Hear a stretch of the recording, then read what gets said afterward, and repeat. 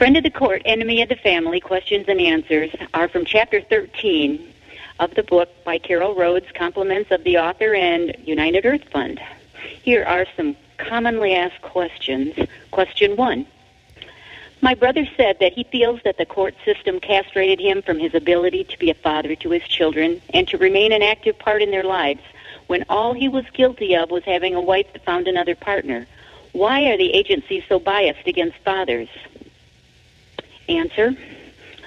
From the judges to the prosecutor's offices to the child support enforcement agencies and all the institutions in between, welfare, social services, child protective services, women's shelters, many police agencies, the media, legal aid, most attorneys and society in general, there is the erroneous fixation on the 60s stereotype of the affluent businessman father who dumps his family to run off with his glamorous young secretary.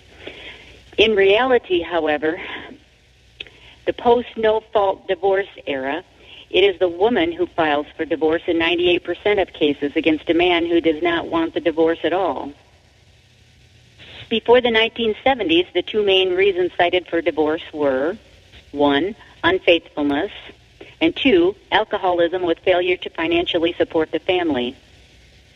In the 1980s and 90s, the two main reasons given for divorce were, number 1, incompatibility, and number 2, unhappiness with the existing relationship. The whole system of domestic relations law is set up to deal with the so-called deadbeat dad. The resulting frustrations of the biased system creates deadbeat dads, or dads who have been emotionally beaten to death. There is nothing in the legal system that can even admit the existence of deadbeat moms who have nothing to lose and everything to gain by playing the system. There are many ways for mothers to play the system, and one way is to pose as the typical innocent victim who needs to protect herself and the children from the father. Tears and pleading and tales of a woeful and miserable past are all the judges seem to hear. Besides, the child support agencies benefit from increased caseloads and increased revenue. It has long been a sociological fact that men, in general, still earn more money per capita than their spouses do. It is financially convenient to award custody to women and the responsibility to pay to men, assumed to be already established in steady careers. Question 2. How can a person avoid getting amputated from one's own children? Answer. Do all within your power to stay out of and away from the child support enforcement agencies and the court system. If you don't want to turn over your children and their futures to unknowing and uncaring institutional mentalities, take every precaution to prevent eventual involvement. Never have intimate relationships with partners that do not share your own solid family standards. In other words, don't date someone you wouldn't want to marry or that has a background of divorce. This may sound harsh and judgmental, but you can like, befriend, and even love an emotional basket case without sleeping with or producing children with that person who always seems to be down on his or her luck. It is amazing how many rescuers take on poor victimized women or men with dubious backgrounds, feeling sorry for them, sharing children and all they possess, only to become victims themselves, discarded in the wake of the new rescuer. Be as cautious about intimately connecting with troubled and unstable partners as you would be to embrace the HIV virus itself. Should you find that you are suddenly expecting to be a parent, marry the mother of your child. Unwed fathers are discriminated against more than any others. The only rights that an unwed father has is to pay for and support a child he may never even meet. If you are married and separated, do all you can to reconcile. If you are still together, make every sacrifice to work things out for everyone's good. Once the police or attorneys or courts become involved in your relationship, only disaster can result. Never strike your partner or walk out on your family. These actions work in the movies, but they guarantee disaster in the courtroom. Question 3. What is the difference between a plaintiff and a defendant? Answer. A lot. A plaintiff is the person who first files a complaint or a petition asking the court to grant an order. In domestic relations, family matters, cases, papers must be filed in circuit or family court according to each state's court rules. Generally, the other party to the case as well as that party's attorney must be properly served or given a copy of the papers to inform all parties that a case has been started. The defendant is the person against whom the case is filed. Question 4. My wife and I are having serious problems in our marriage. We have gone to counseling and it isn't helping. We both want to get away from each other, but the kids are in the middle. I've heard that the person who goes to an attorney first or who files for custody first has a big advantage. Should I beat her to it and file first? My answer, even though you are right that there is a definite advantage in being the first to file for temporary custody, remember that after a person goes to an attorney and files, the result will probably be irreversible. When children are involved, the worst marriage is usually better than the best divorce. Give counseling, prayer, time and effort, everything you have before taking that fateful first step. It is possible that the other parent may beat you to the draw in filing papers, but it is just as possible that a breakup can be averted in one of a dozen different ways. The court system wreaks havoc in the lives of all family members, but the ones with the most to lose in the present system are the father and the children. Try sitting down with your spouse and working out a fair and equitable compromise on the issues. Then write it down and sign it. If reconciliation utterly fails repeatedly, get a computer divorce form and work out a just separation agreement with the best interests of the children in mind that specifies that the parents will share joint physical and legal custody and that child rearing expenses will be shared with no child support nor welfare involved. Sign and date the agreement and keep 2 copies on file. If the agreement can be witnessed, it would be even better. Subsequently, if the marriage continues, no one loses face nor exorbitant legal expenditures. If the marriage fails, the first step to an equitable settlement has already been forged. I would strongly recommend prenuptial agreements stating that if either parent in the marriage should opt for a no-fault divorce, that the parent desiring the dissolution should concede to leave the custody of the children and the marital home to the decision of the faithfully remaining partner. To be the first to file for temporary custody is to gain an advantage, but to reconcile with the children's other parent is to win a far greater victory. Question 5. My wife will have no choice but to go on welfare if she walks out on me. Isn't it true that when a woman goes on aid and claims that the children are in her care, that the friend of the court or child support enforcement agency automatically assigns the custody of the children to the parent receiving welfare for them? Answer.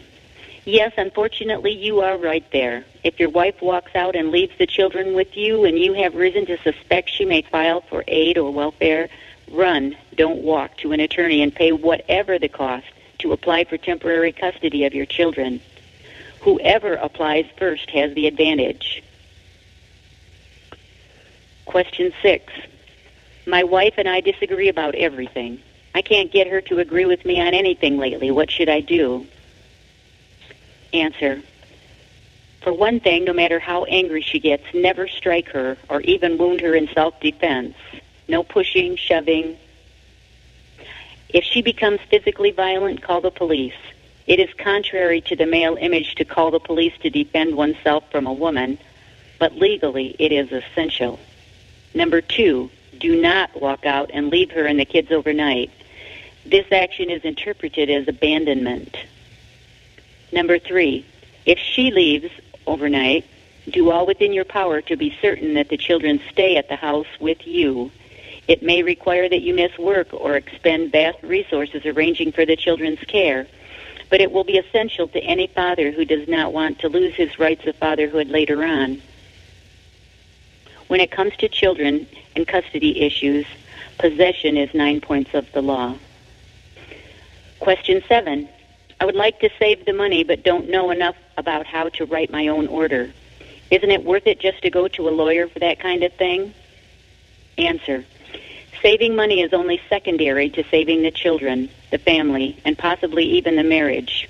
An order that is written by or agreed to by both parents is likely to be approved by the court if the court cannot see that the uncontested order will cause the children to suffer neglect. In other words, if 2 parents can agree on an order, it doesn't have to be all that sophisticated. If you want an example to go by, ask a friend in your area that has recently been through a divorce if you can borrow photocopies of the divorce order. Use the borrowed forms as an outline to be certain that you get all the pertinent information included in your petition or order. Or you can also go to your local library and look up copies of divorce paper samples in the legal section. There may be some computer outline information that will help, as well as legal software for filling in the blanks of a computerized divorce custody form. Fathers' rights organizations can be very helpful as well. If you can locate a group of this type in your area, do so. Question 8. I finally got my wife to agree to meet with me this evening to work out the details of our divorce agreement. She isn't all sure that we can file our own papers, or even whether she wants to sit down and talk with me over supper.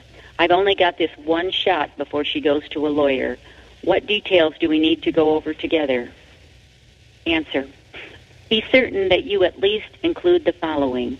Number 1, how will the parents provide for the care and guidance of the children, and who will make the important decisions about where the children will live and how much time each parent will be able to spend with the children? Ideally, joint legal and physical, I stress physical custody, will eliminate the need for the parents to haggle over parenting time visitation issues later. Legal custody sounds the best, but in reality, it means nothing in the courtroom. Be certain that you agree to share joint physical custody. Number 2, how will the children's financial needs be met? Ideally, if the parents share equal access to the children and earn comparable incomes, child support may not have to be assessed to either parent, except in the case where private schooling or major expenditures need to be fairly shared by both parents.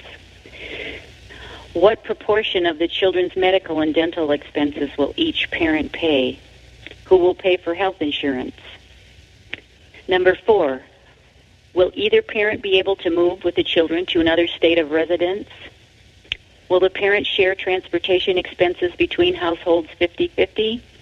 Ideally, the parent picking up the children should provide that half of the transportation expense. Generally, the parent who is eager to see the child or children will gladly make the trip and will be on time. Conversely, when the other parent anticipates time with the children, that parent should be just as willing to pick them up and bring them to their home. Number 5, should spousal support be involved? No, alimony is outdated unless you're a sports or movie star. Number 6, how should the property of the marriage be divided? Number 7, does the wife wish to change her last name back to a previous one? Question number 9, can either parent get a custody or support order without the other parent knowing it? Answer. State court rules say that the defendant must be given a copy of the summons, complaint, petition, order, etc. whenever minor children are involved or alimony, spousal support, is requested. The paperwork must be delivered to the defendant either by a process server, a police officer, or any adult, personally, by first-class mail, or by certified or registered mail. If an incorrect address is given for the defendant, intentionally or not, and the defendant cannot be properly served or noticed, an ex parte order is often entered without the defendant knowing of such. Think of it as ex parte, left out in the dark, a one-sided decision approved by the judge. Ex parte orders are also granted when a slippery attorney can convince the judge that serious damage will occur to the wife and children if the defendant is properly served with the papers. This is a time when the personal protection order further ties the legal hands of the father. If a party disagrees with an ex parte order, it is absolutely imperative to file an objection to the order within the 14-day time frame.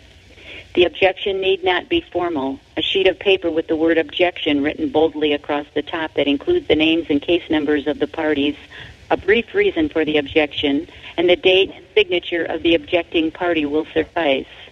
Usually, the ex parte order or any referee-proposed order should contain small print information on filing an objection. Otherwise, contact the court that sent you the copy of such an order, and don't just leave a message if you can't get through to someone. Keep asking for a supervisor until you get your needed information.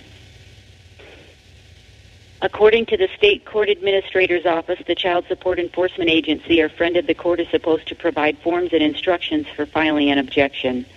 But in the years I was employed by this agency, we were instructed not to give out this information, and no forms were available that we were able to give out. Question 10. Is it true that in 99% of cases that whoever is granted temporary custody receives permanent physical custody of the children as well? Answer. Yes. Question 11. I read in our state rules of court handbook that both parties can offer his or her position and arguments at the time of hearing. But when I went in front of the referee, she told me hotly that I was only to answer the questions that she asked me. And she never gave me an opportunity to state my views. Is this common? Answer. Unfortunately, yes. Procedure requires that the FOC enforcement officer acting the part of prosecuting attorney will be sworn in and will then inform the referee or judge of any alleged violations or summarize the issues at hand. The referee or judge will then swear in the plaintiff's attorney to present the case on behalf of the plaintiff. If the plaintiff has no lawyer, the plaintiff, or the one bringing the issues to court, 90 to 98% mothers, will give her version of events and reasons why the court should rule as she asks. The defendant is not allowed to speak out to answer or refute her accusations in any way, or the referee or judge may get very rude and punitive with the defendant. The defendant's attorney is then sworn in if the defendant has one. The attorney can speak, but the defendant still cannot.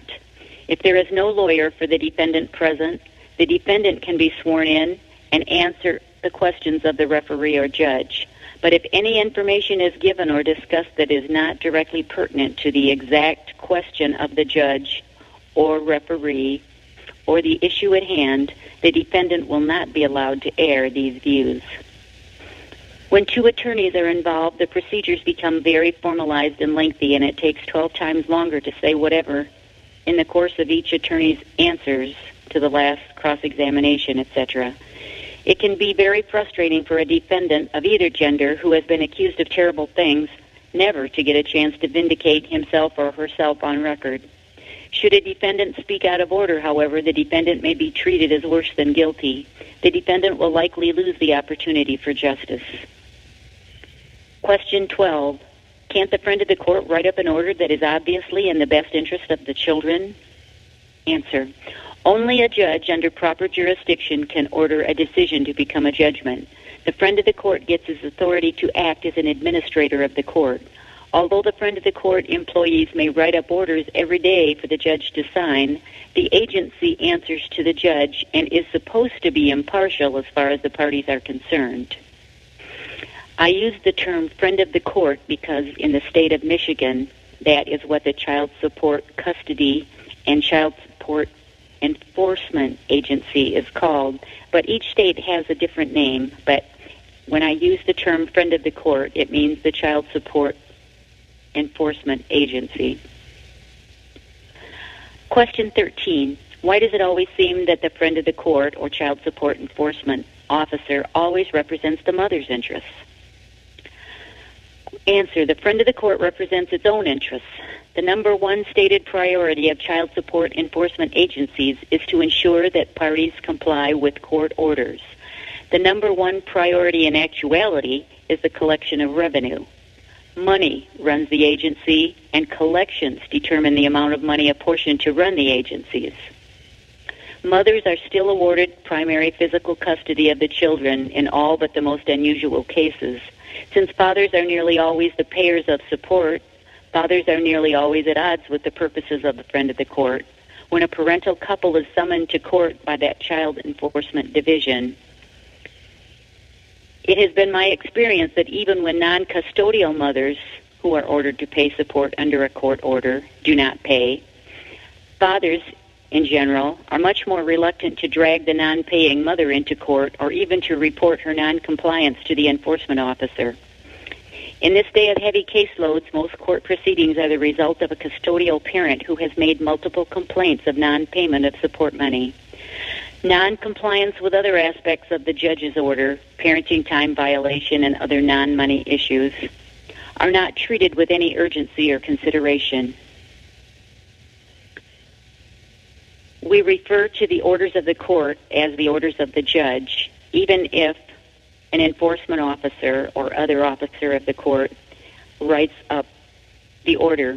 Once the judge signs the order, it is called the judge's order. Judges do not write their own orders, but an officer of the court will write the order and the judge will sign it after procedures have been met.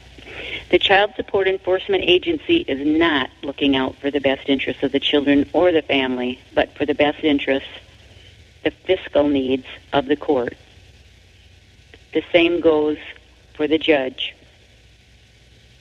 His main objective is to have the orders of the court followed, especially when it has to do with finances.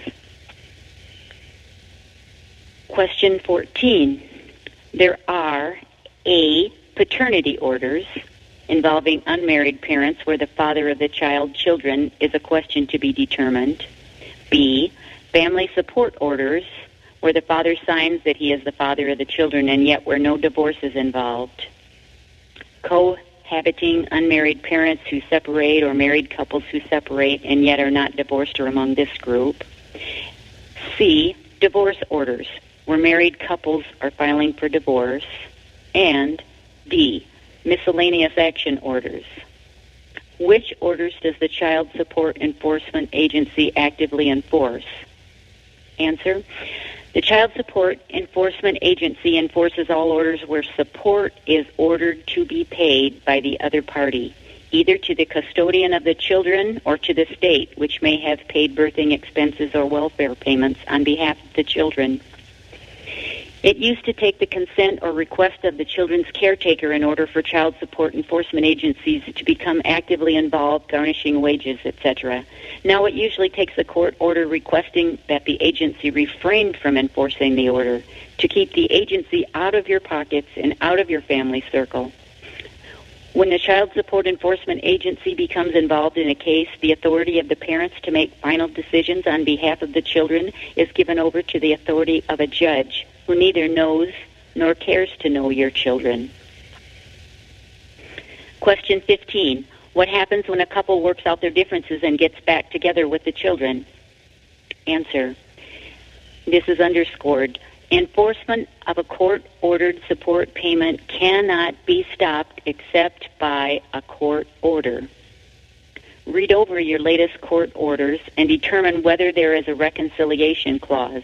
If the order reads that in the event of a reconciliation, that child support or other payments will no longer be payable contingent upon the written, dated statement of both parties, with case numbers included on the paper, then send a copy of a written statement including the date that you got back together, both of the parent signatures, your case number, and a reference to the clause in your order stating that, in quotes, in case of the reconciliation of the parties, and so forth.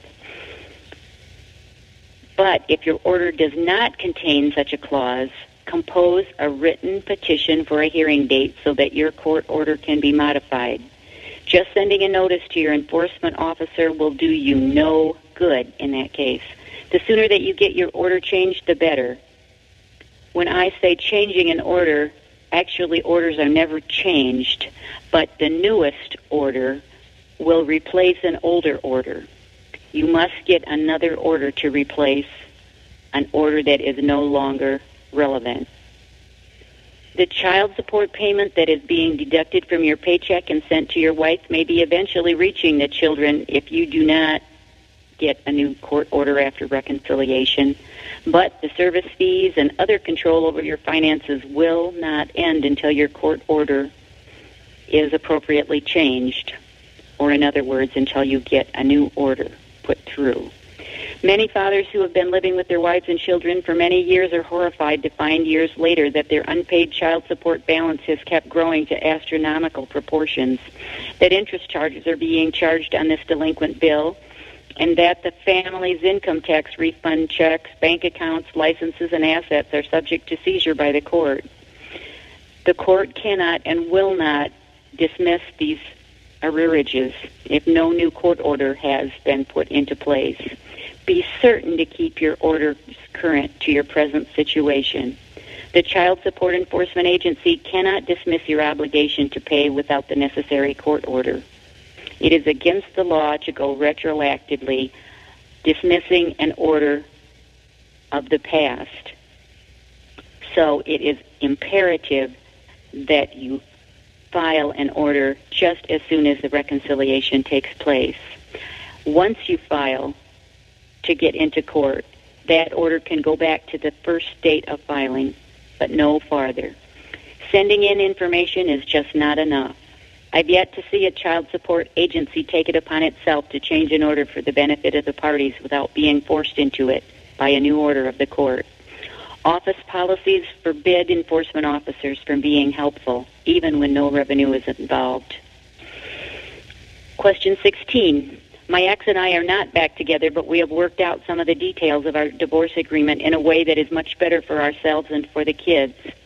If no one complains to the court or its agency, does it really matter if we follow the court order to the letter? Answer. In payment issues where the court or its enforcement agencies keep a record, it really matters a lot that you change your court order to keep up with current agreements and situations. In non-payment issues, it is still a better idea to change an outdated order, meaning to put in a new order to update the situation. Any couple can have a change of plans, moods, outlooks, friends, and situations to the extent that unwritten agreements are sometimes forgotten or blatantly ignored. Agreements between parties are only recognized by the courts and its agencies when the agreement has been written up as an order, when both parties have had proper written notice of a hearing to discuss the issues, and the procedures are followed through until the judge signs the new order into law.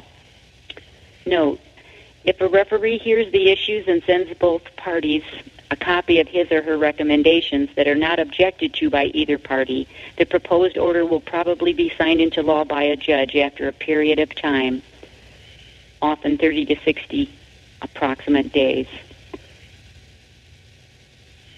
Question 17. What happens to a family support order when the couple reconciles or divorces? Answer. When parents reconcile, they must be certain to update their court order. In other words, get a new order, which will reflect their current situation. If you don't know how to do this, locate the circuit court clerk of your county and ask for the proper form. They can assist you in choosing the correct form. You can take the form and you can file it on your own. There are many ways that you can follow the instructions for a pro per or pro se, which means do-it-yourself order without an attorney involved. If you prefer to get an attorney, that's fine too. Any amounts due the state or the agency for fees will still be payable as arrearage. As long as there are unpaid balances due, fees will be charged regularly. If a mother chooses to dismiss all or part of the back support due to her, she can do so in a court hearing. When parents are granted an order for divorce after a family support order has already been in place, the divorce order takes the place of the former order. If any issues are not mentioned in the newer order, the previous order will still be binding for those aspects until changed by yet another court order. Any amounts of money due from the previous order that are yet unpaid will either be added to the newer order or will remain payable in addition to the new payments due. Most family support orders are started by the prosecutor's office after a referral from the local welfare office that benefits are being paid out. As an enforcement officer, I witnessed many separated parents who would reunite after the mother and children were currently receiving state aid. The father was working and not listed on the grant as living in the home. The parents continued to receive two incomes into the home. Sometimes the working father was aware that the unemployed mother was still receiving welfare checks, and sometimes he may not have been. When and if the father was summoned into court to explain why he was not paying his child support checks, he would state on record that he was living with the mother and children and had been for several years. The mother would agree to this.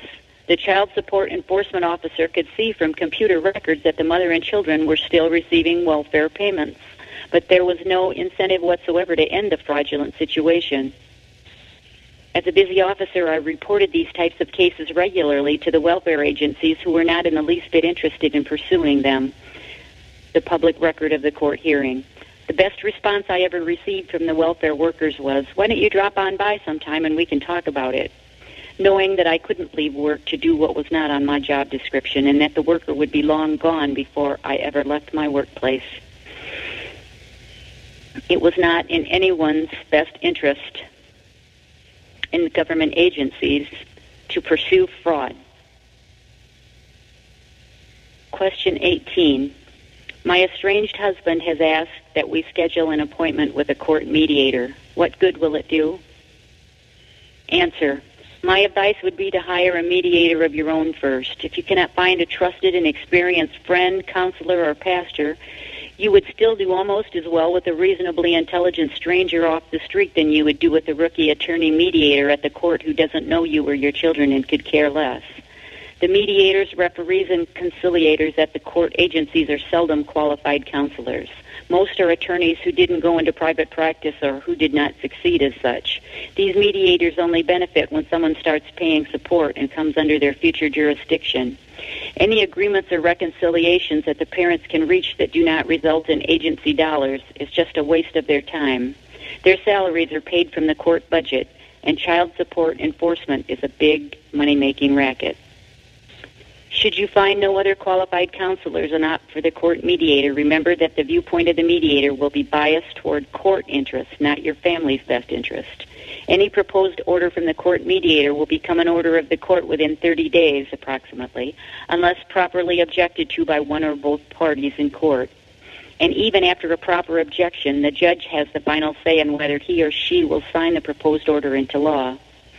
Mediation for parents in conflict is a good idea if the mediator is not supplied by the Child Support Enforcement Agency. Court mediators, conciliators, and referees are put into place to save the judge time and unnecessary hearings. Try to find someone who actually has your best interest in mind. The friend of the court is gender biased and outdated in its thinking, but it is no more user-friendly to concerned mothers than it is to fathers. The Child Support Enforcement Agency will only assist you if your interests happen to coincide with theirs. Give your family a chance before signing your souls over to the courts. All right. Question 19. I'm still confused about the difference between primary custody, sole custody, joint legal custody, and joint physical custody. What is the difference in the courtroom? Answer. Even a lot of judges and child support enforcement officers have a hard time defining legal custody. Supposedly, legal custody determines who decides the children's religious, medical, and educational issues. Joint legal custody is supposed to mean that parents will communicate and cooperate with each other in reaching decisions regarding the major medical, religious, educational, and area-wide decisions regarding the children. Area-wide meaning where the children will live, domicile, which state, which town, which country of the world. However, I've never seen any court even address the enforcement of such difficult and controversial issues. When questions of braces or operations or medical tests or religious trainings or celebrations were discussed, whatever parent had primary physical custody reigned infallible. In my opinion, attorneys and child support officials throw out the term joint legal custody in an order as a bone to pacify the non-custodial parent or fathers who are frantic to stay involved in their children's lives. The bone is fake, however, and gives the father or non-custodial parent nothing in reality. When educational issues were discussed, the Child Support Enforcement Agency, and thus the judge, opted for whatever the going standard is for public education. Often the family history and background were never considered. Whatever the enforcement officer or investigator recommended, or whatever sounded like the norm to the judge, was what the children would be ordered to receive. We might be comfortable for all children to get exactly what is usual and familiar until we, as concerned and loving parents, realize that what is usual and familiar to most children isn't the best or even good for our children for some reason. Primary custody means that the children live with one parent more of the time than the other. It isn't a particularly legal term, although it is used a lot. The enforcement personnel look for the words physical custody in order to determine which parent is the one who calls all the shots. Sole custody is also a word that is used less, since it only becomes operant when used in conjunction with physical. Now for the really important one, joint physical custody. The term is a misnomer. Joint physical custody is the term that every involved separated parent should have included in the order. Joint physical custody does not necessarily mean that the children spend exactly half the time with each parent, although that would be the ideal, if anything can be ideal about divorce or separation. Joint physical custody just means that the children live with one parent some of the time and with the other parent the rest of the time. Both parents have equal say in the medical and educational issues, but the responsibility for the children while they are in one parent's home is up to the discretion of the parent that the children are with. Of course, there will be occasionally differences of opinion about what is best, but that happens when both parents live under one roof just about as frequently. What will become less frequent when the children are not owned by one parent over the other is that the children are not constantly used to punish, spy on, antagonize, and control the ex-partner. Eventually, the estranged parents will work out a communication system, and it will be a healthy example for the children because the parents must learn to work together for the children. The friend of the court will not be helping to accelerate conflicts by taking sides. The parents can be back at the children's sides instead of at each other's throats, at the taxpayer's expense and the children's demise. More deadbeat, in quotes, parents are pushed over the edge of frustration than are cured by the child support enforcement system. When a parent has nothing left to gain and everything is lost, it becomes easy to fade from the children's lives and disappear forever.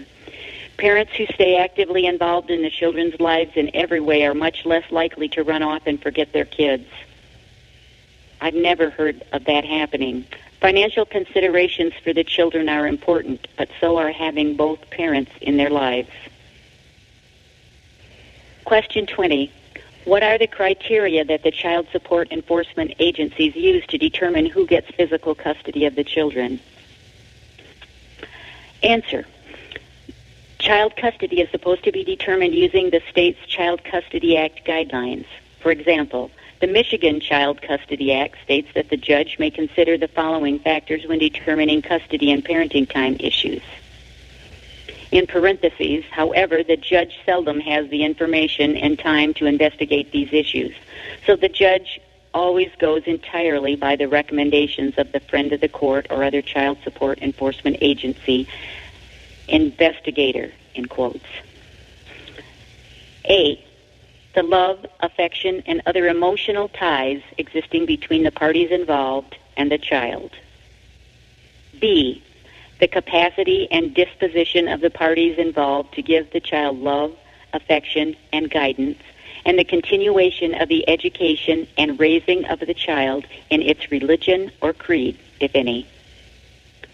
C, the capacity and disposition of the parties involved to provide the child with food, clothing, medical care, and their remedial care recognized and permitted under the laws of the state in place of medical care and other material needs. D, the length of time the child has lived in a stable, satisfactory environment and the desirability of maintaining continuity. In other words, whichever parent or household the child has spent the most time in the most recently. Back to E, the permanence as a family unit of the existing or custodial home or homes. F, the moral fitness of the parties involved. G, the mental and physical health of the parties involved. H, the home, school, and community record of the child.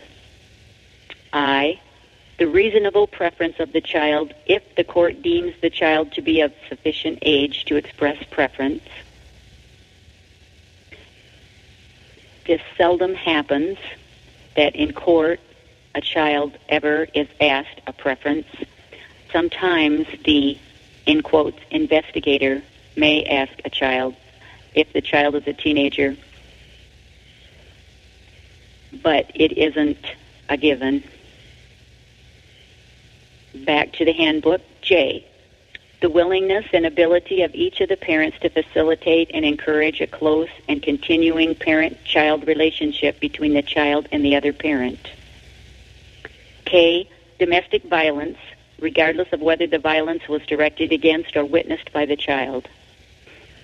L, any other factor considered by the court to be of relevance to a particular child custody dispute. Going back to my answer, even though these guidelines sound reasonable enough, the way an investigator, in quotes, comes to decide upon each item is extremely biased toward usually the mother and against the father, or toward the first parent to come in speaking to the investigator. This may appeal to mothers, but mothers may think twice when they realize that as soon as there is a divorce or support order filed in the courts, that the children are no longer under the control of either parent, but become wards of the court. Parents, do you want your children's lives and final destiny determined by an unqualified, in quotes, investigator of the court system who neither knows nor cares about your particular child or family? Do you want your children to become like orphans, the wards of the court, to be dealt with by whatever measure some inexperienced stranger decides at the moment is adequate? One doesn't have to reread Oliver Twist in order to remember how wards of the court have been historically treated. Question 21. What is the worst offense of the child support agency? Answer. Every situation has its own degree of importance, and any offense that negatively impacts the family unit, especially children, is worthy of grave consideration. However, the most rampant wrong that I noticed as a child support enforcement officer was how the agencies feel that they are the law and so are above following the laws unless the particular law is a benefit to the agency. Child support agencies twist and distort or totally disregard the laws that the agency is supposed to enforce. Privacy statutes are used as an excuse to deliberately withhold information that would assist clients in getting fair determinations on their cases. Policy dictates that enforcement officials not give out specific information on what the laws and policies actually say. When individuals ask how they can comply with the court order or agency policy, pat answers are supplied by supervision that only reflect the options that will bring in the most money to the agency. Enforcement officers and investigators are supposed to refer people to confer with an attorney for answers, and the agency, in turn, will tell the attorneys what to tell clients. Because of frequently changing office policies on how to interpret and enforce the laws and court orders, attorneys and child support agencies work together, seldom in the best interest of the children and families involved. My mission as an enforcement officer was to tell clients what all their available options were so that they could comply with the orders of the court in whatever ways that they found were legal and efficient. I was sworn to this duty, and to that duty I dedicated my time. But by doing that, I was called social worker and was accused of conflict of interest. I was threatened with lawsuits for practicing law without a license and was disciplined for showing clients pages from the most recent office policy guides on enforcement of visitation, parenting time, etc. Child support agency personnel have more power when they can keep clients in the dark, begging for scraps of information. It is intimidating for parents to know that agency workers know the answers but are forbidden to give them out. Strained relations between frustrated and alienated parents learning the court system by a pathetic system of trial and, in parentheses, mostly error, do not benefit children caught in the middle. Withholding pertinent information from those striving to comply with the courts is a grievous wrong to all involved.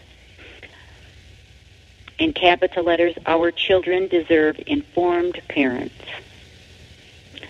This question and answer chapter was brought to you by permission of Carol Rhodes, the author, reading these questions, shared by permission, by the United Earth Fund, who brings this to you. It's a 501c3 nonprofit in the public interest.